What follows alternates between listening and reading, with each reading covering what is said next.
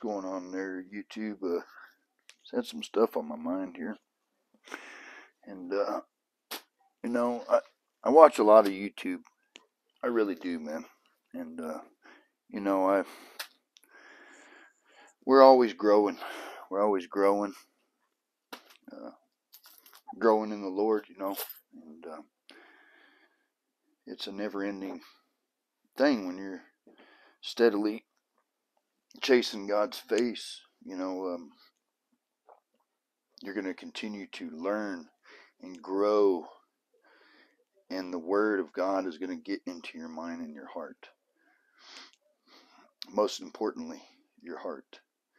Because a lot of people, they could remember Scripture, but they don't live Scripture. And if it gets in your heart, you'll start to live it instead of just knowing it. Knowing it is good, but living it is better. And what I see is we're supposed to exhort each other, pull each other up, set the bar, if you will, to those who are babes in Christ, or to those who are weaker than we are in Christ. We're called to be sober-minded. And since we're called to be sober-minded, it's pretty much a commandment we're supposed to live by.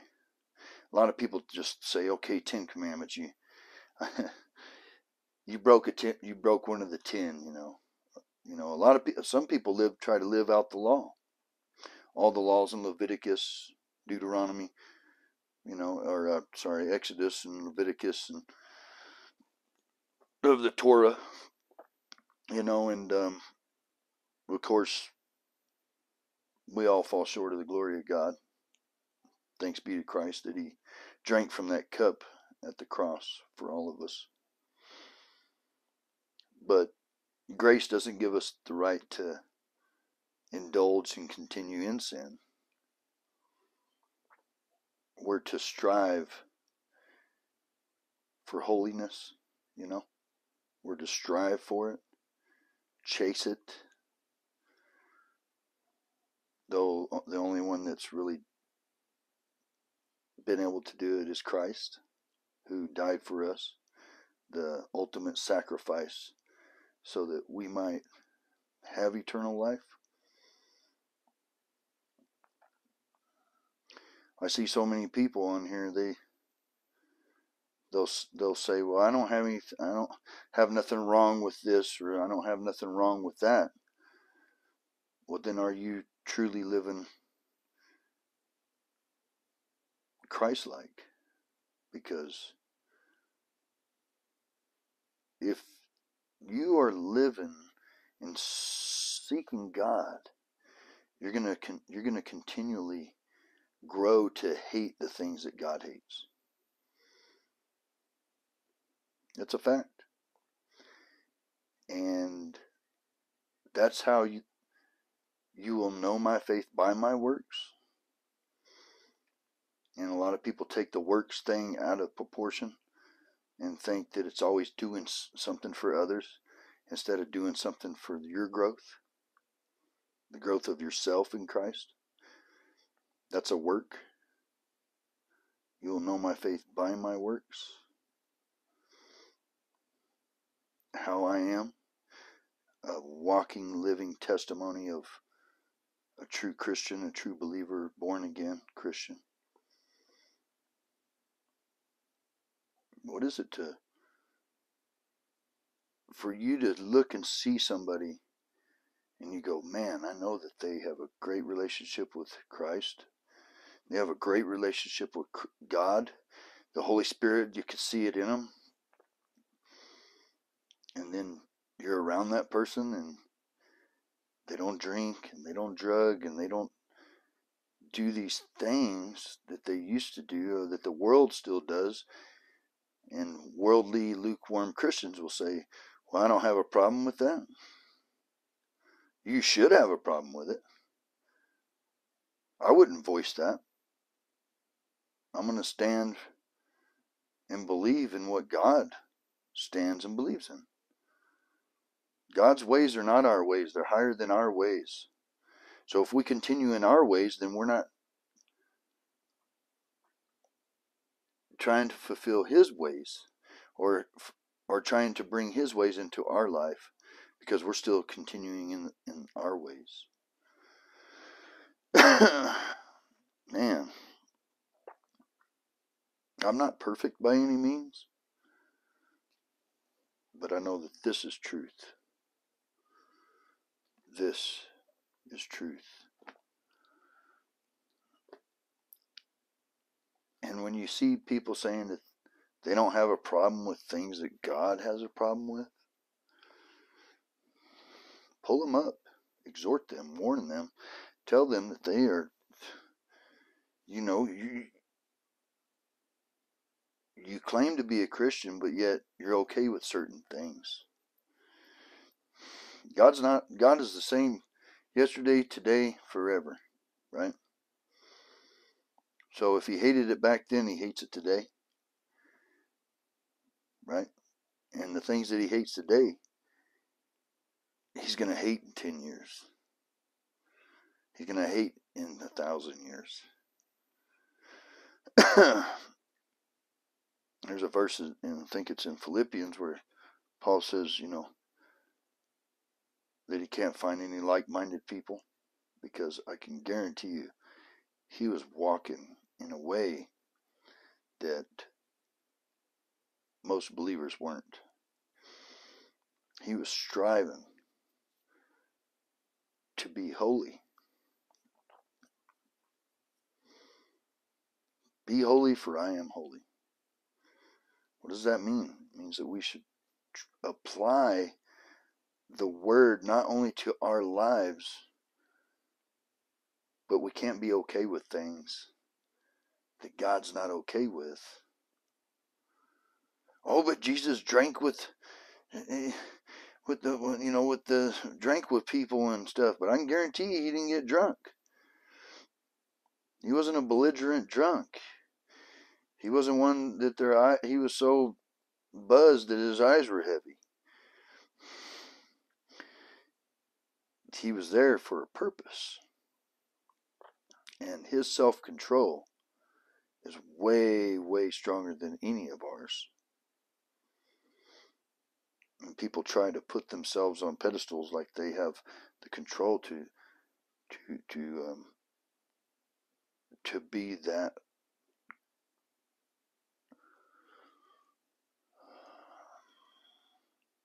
self-controlling. Sometimes I can't think of stuff. I know I don't always say things correctly either. Like my brain is it is never stop. It never shuts down. It's I have so many thoughts, and I don't take medication anymore. I used to take medication, but I stopped that. I'll be going on 8 years with no meds, because I believe in the power thereof. And I believe that I have the mind of Christ. I believe that people can change. That is the power thereof. People that don't believe people can change, if they say that they're a Christian, they do not believe in the power of God. Because the power of God can change anybody. Anybody. And I mean anybody. There's nothing that He cannot do. Look around you. Have you scoped it out? So, but if you go read Titus, okay? If you go read Titus, let's go into Titus real quick. And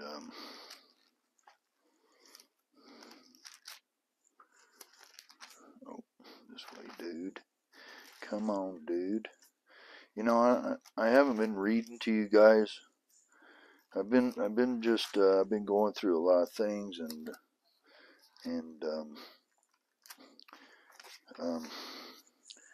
I thought I was getting into a relationship with a female.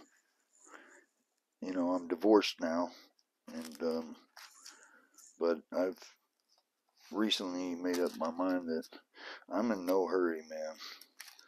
I'm in no hurry to get into another relationship with a female, um, and I just want to focus.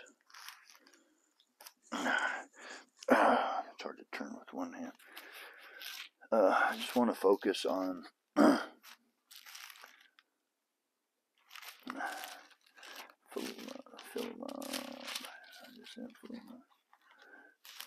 there we go. Titus, okay. Titus is a real short book, and like really super short, but it's only 3 chapters, so be easy read for y'all that don't read a lot. But so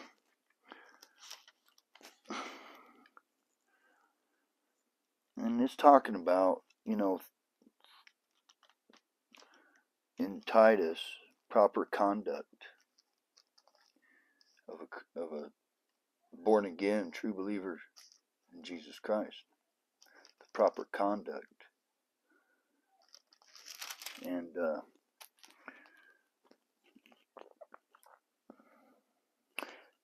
well, I think I want to start reading here in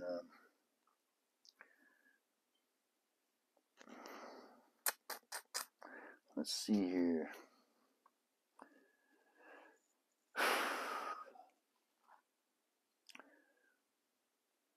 We're going to go to Titus chapter 1. And I think I'm just going to read it, man. I'm just going to read it. It's only 3 chapters, no? So let's go. Paul, a bondservant of God and an apostle of Jesus Christ, according to the faith of God's elect, the acknowledgement of the truth which accords with godliness, in hope of eternal life, which God, who cannot lie, promised before time began, but has in due time manifested his word through preaching, which was committed to me according to the commandment of God our Savior. God our Savior. God our Savior. To Titus, a true son in our common faith. Okay. We're to be in one accord. We are to be like-minded in our conduct. Like-minded in our conduct. Okay. I have a lot of shortcomings in conduct. I'm very fast spoken. I've gotten better, but I've really gotten better on my temper. I have leaps and bounds on my temper. I haven't been in a fist fight in years now.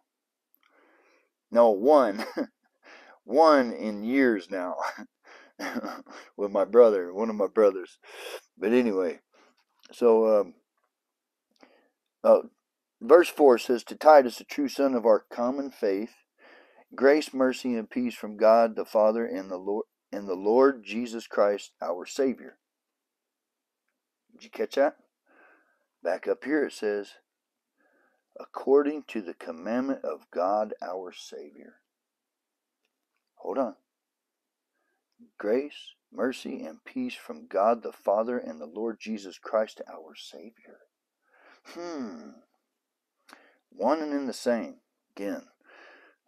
Just caught that myself. Anyway, for this reason I left you in Crete, that you should set in order the things that are lacking, and appoint elders in every city, as I commanded you. If a man is blameless, the husband of one wife, having faithful children, not accused of dissipation or insubordination, for a bishop must be blameless, as a steward of God, not self-willed, not quick-tempered, not given to wine, not violent, not greedy for money, but hospitable, a lover of what is good, sober-minded, just, holy, self-controlled. This is a bishop.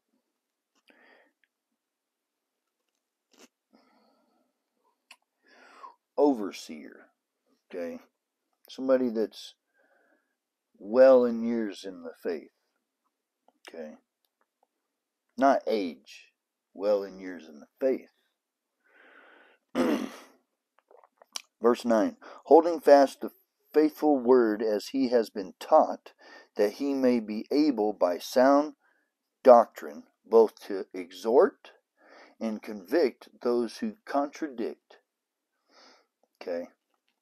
For there are many insubordinate, both idle talkers and deceivers, especially those of the circumcision, whose mouths must be stopped, who subvert whole households, teaching things which they ought not, for the sake of dishonest gain.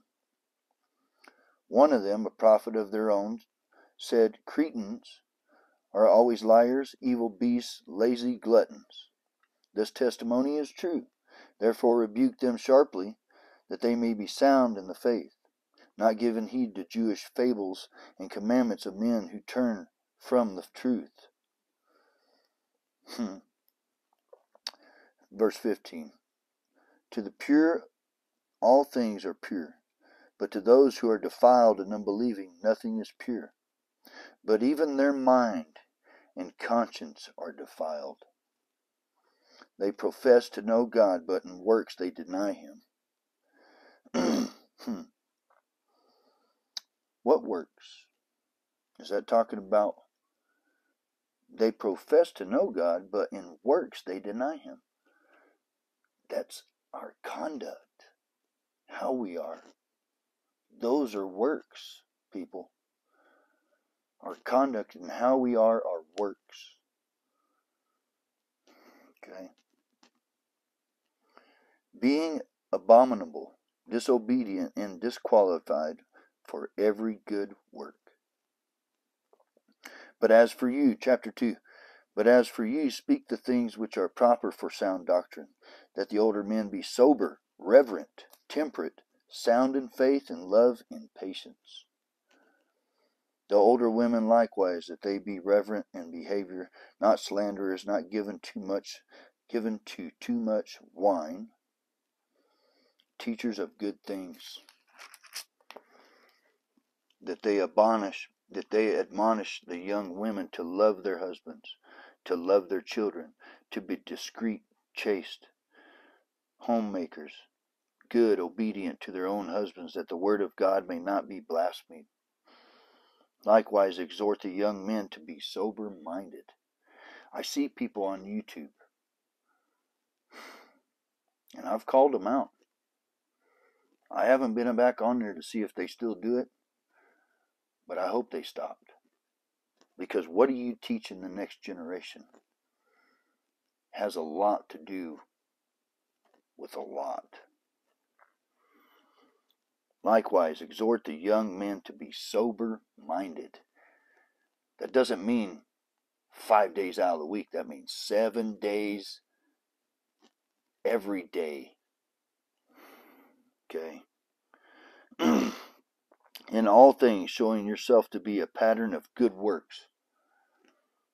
In all things, showing yourself to be a pattern of good works. In doctrine, showing integrity, reverence, incorruptibility, sound speech that cannot be condemned. That one who is, I know, sound speech. I was just brought up on my speech recently. Sound speech that cannot be condemned, that one who is an opponent may be ashamed, having nothing evil to say of you. Exhort bondservants to be obedient to their own masters, to be well-pleasing in all things, not answering back, not proliferating, but showing all good fidelity, that they may adorn the doctrine of God our Savior in all things. the doctrine of God our Savior. There it is again, man. You guys, you got to catch it. For the grace of God that brings salvation has appeared to all men, teaching us that denying ungodliness and worldly lust, we should live soberly.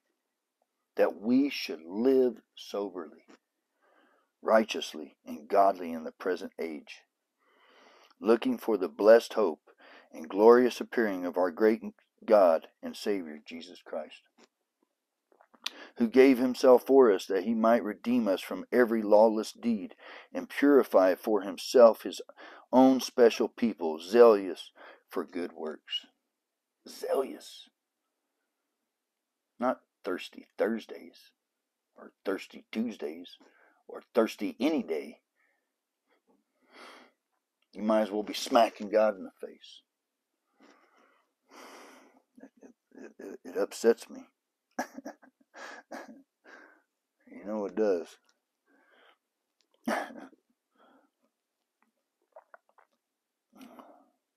Who gave himself for us that he might redeem us for every lawless deed. That he might redeem us from every lawless deed and purify for himself his own special people, zealous for good works. Speak these things, exhort and rebuke with all authority. Let no one despise you. Remind them to be subject to rulers and authorities, to obey, to be ready for every good work, to speak evil of no one, to be peaceable, gentle, showing all humility to all men. For we ourselves were also once foolish, disobedient, deceived, serving various lusts and pleasures, living in malice and envy and hateful and hating one another. But when the kindness of the love of our God and Savior toward man appeared, not by works of righteousness which we have done, but according to his mercy he saved us, through the washing of regeneration and renewing of the Holy Spirit, whom he poured out on us abundantly through Jesus Christ our Savior, that having been justified by his grace we should become heirs according to the hope of eternal life. This is a faithful saying, and these things I want you to affirm constantly, that those who have believed in God should be careful to maintain good works. These things are good and profitable to men. But avoid foolish disputes, genealogies, contentions, and strivings about the law, for they are unprofitable and useless. Reject a divisive man after the first and second admonition, knowing that such a person is warped and sinning, being self-condemned. When I send Artemas to you, or Tychus, be diligent to come to me in Nicopolis, for I have decided to spend the winter there. Send Zenas, the lawyer, and Apollos on their journey with haste, that they may lack nothing. And let our people also learn to maintain good works, to meet urgent needs, that they may not be unfruitful. All who are with me greet you. Greet those who love us in the faith. Grace be with you all. Amen. You know, be careful. Be vigilant of who you listen to on YouTube. I don't have a whole lot of followers. I don't even care. I mean, I care, but I don't care. I would love to win them more, to be more in tune with Titus, because it does matter. It matters. It matters how we live. It matters how we're seen. You will know my faith by my works.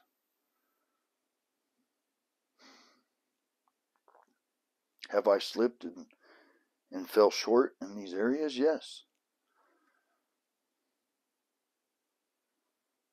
I thought about having a few drinks here recently, but I didn't give in to it. Resist the devil and he will flee from you. We are the resistance, folks. My brothers and sisters, we are the resistance. James 4:7. We are the resistance. We are called to be sober-minded.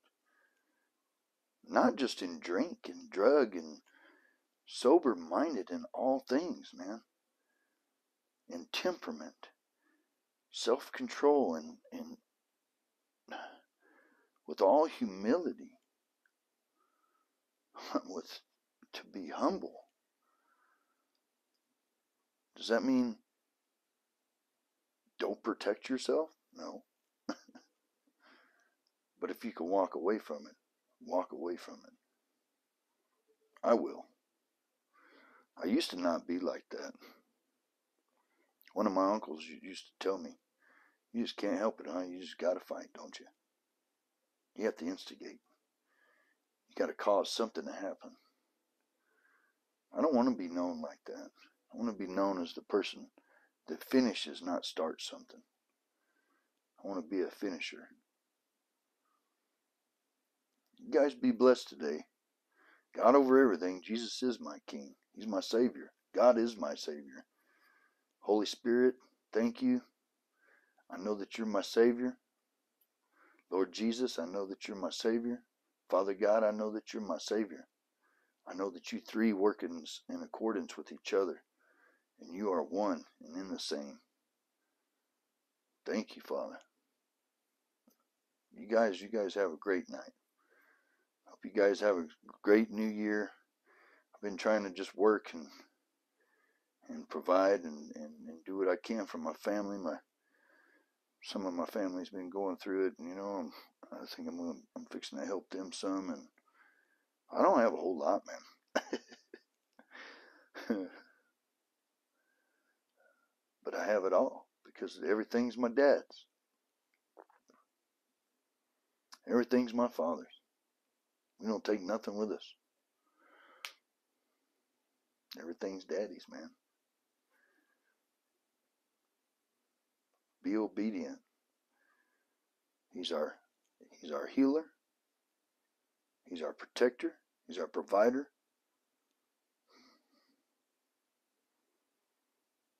Don't deny the power thereof. And yeah, I get stressful sometimes, but I have to remember it. And I think I'm going, hold on a second here. Yeah, I don't have any money in my pocket, but my bills are paid. I got gas in my vehicle in case I need to go do a job that I know Daddy's got right around the corner for me. Just when I need it the most. Or somebody else needs it. Because I'll help them. Bye.